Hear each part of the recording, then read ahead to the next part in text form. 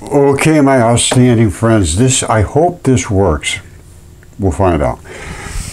This is in Belgium, and they're calling him their little Einstein. He got his PhD 15 years old. The first time in history anybody has been, well, quantum's pretty new, but he's the first one at 15 years old to get a PhD. Now, what a PhD means that you have been taught, but he talks about logic. And this is where I really, and he talks about health and everything. He's right across the board with what I'm talking about. So I would love to have some interaction with him. He speaks English, and I have my dipole electron flood theory, which is in the quantum realm. And then also I talk a lot about the enzymes, and that fluid-filled highway has now recently been discovered to be a source of immunities. I mean, he's doing all the same stuff that I'm trying to do too. And I'm not going to be here all that much longer, so I'd love to see this guy jump in on it. He's a young guy, it's very, very pleasant seeming, you know, and well, let me show you what he has to say about being logical, about how physics it's just complete logic. You have to look at it, you have to think, and then you have to draw a conclusion. And basically, that's what he's doing. That's what I do. Now, this is a news report they did on this guy, this young Laurent Simons, or Simons, I guess it would be Simons. And he, it seems like a very, very nice young guy.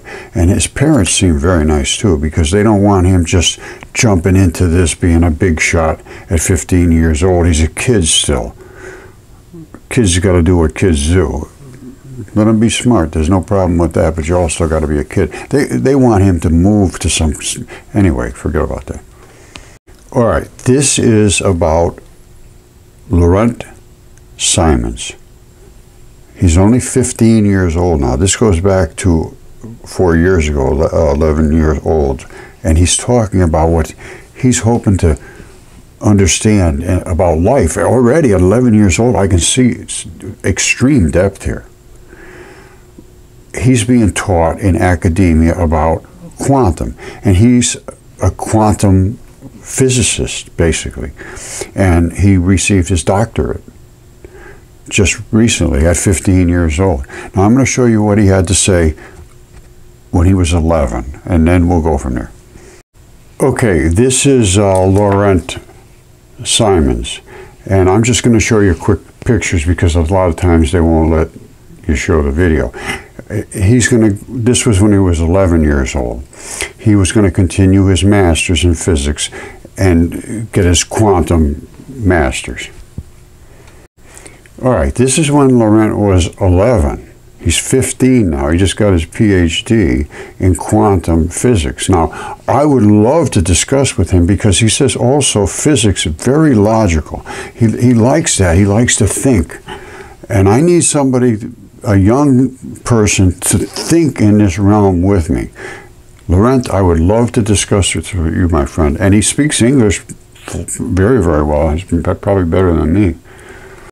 This, I tell you, this is exciting to me if I could get through to Laurent and speak to him about this. He's 15 years old. He's just in quantum physics as a PhD already. That means he should know everything that everybody else knows in physics already at 15. Belgium's little Einstein. Now, record time, way record time. The closest one, I think, was 21 by the time he got his. But quantum is a fairly new thing. But he's looking to do all the same things that I'm doing. He says, I want to see things that are logical. Logic. Physics is so logical. That's why he did so well. Now, he may very well be the youngest person in the world to have earned a doctorate in this particular field, although there's no real ranking system. He's just a hero at doing this, but thinking. And he says right away, he says, I want to convey this to my friends and so forth, the other kids. Do what you think is best, and you know, search your dreams, do your dreams. He seems to have an extremely bright future, and I would love to participate with him back and forth about dipole flood theory. How does it fit in with the quantum physics that he's been taught, and show him how to do experiments too, because he was shown moving around little, electronic things. He's into hands-on as well as in his mind, I hope.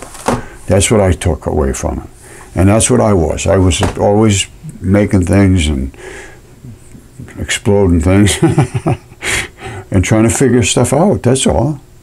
And I think that's the same thing we got here. And boy, I tell you, at 15 years old, I'm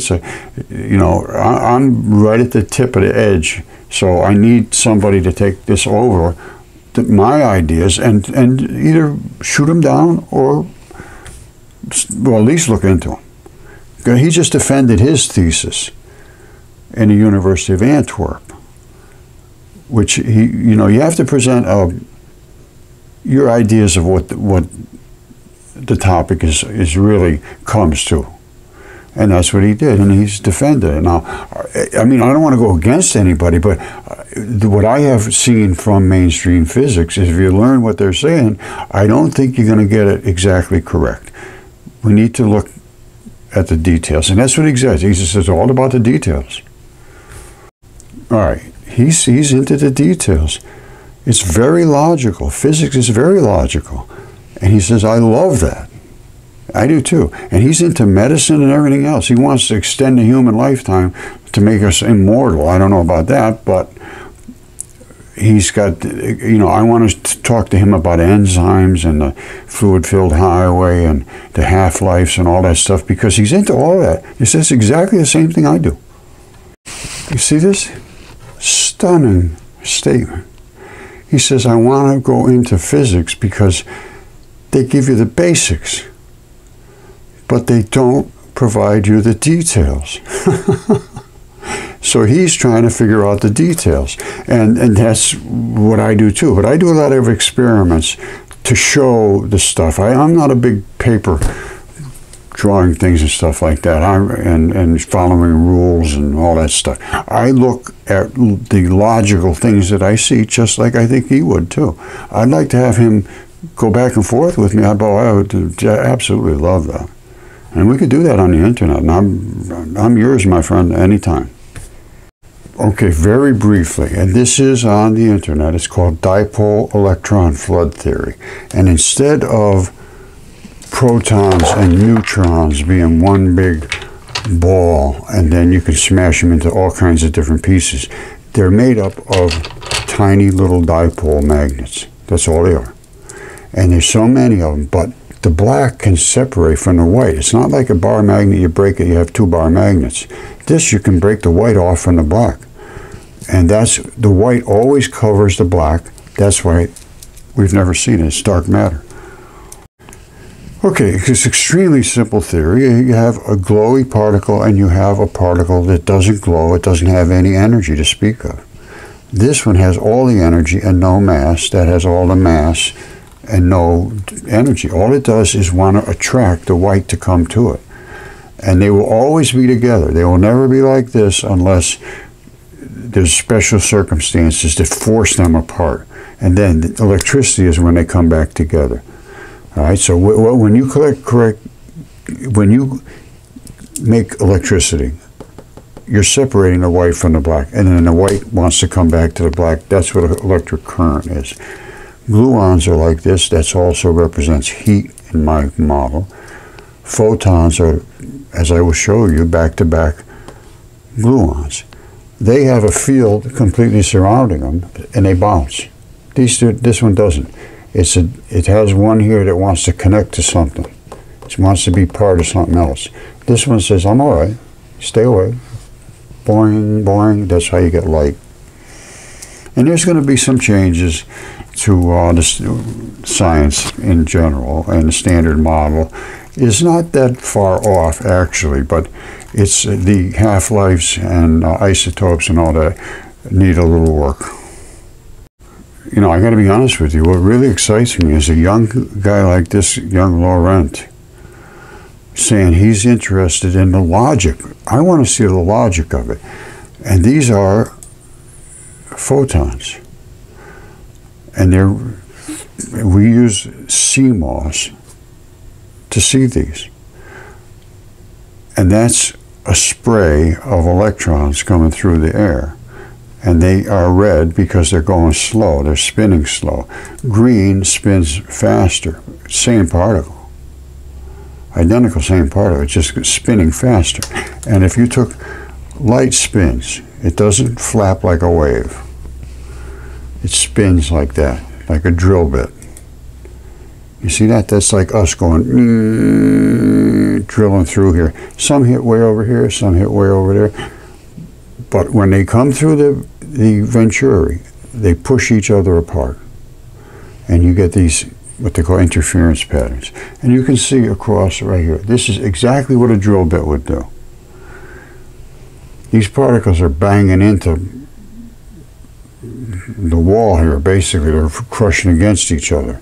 And this is what happens. Most of them go through the center, some go this way, some go that way. And it makes a drill bit pattern because it's slow. Red is very slow. Another thing I would like him to look at is, does this look like acceleration? Logically, does that look like acceleration? And this is where a subatomic nuclear explosion occurred, where the particles all broke into little bits and pieces all by themselves. And this is that place. All the black separated from the white, and only the white was allowed through here, making these huge showers. And the black came back together out here. Where it came from, I don't know, because I'm sure this didn't jump over the top and reattach over here. They talk about entanglement. Well, muon and electron neutrino are together, the black and the white, and the muon black one just goes by itself, and the white one goes into showers. Precisely what we saw. That is a subatomic because it's smaller than an atom. An atom at least has one proton in it called a hydrogen, but it's really this. And this is really all bar magnets. So when it hits there, all of the black ones stay back because they're not allowed through. They have a certain size, and if you do this right, you can make it so that they won't go through.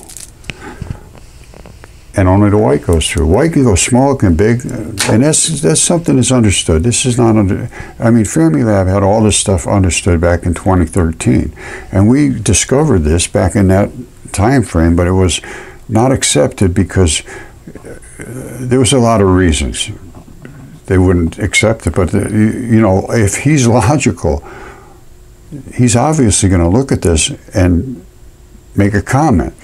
If he's 15 years old, believe me, this is, I think, pretty valid.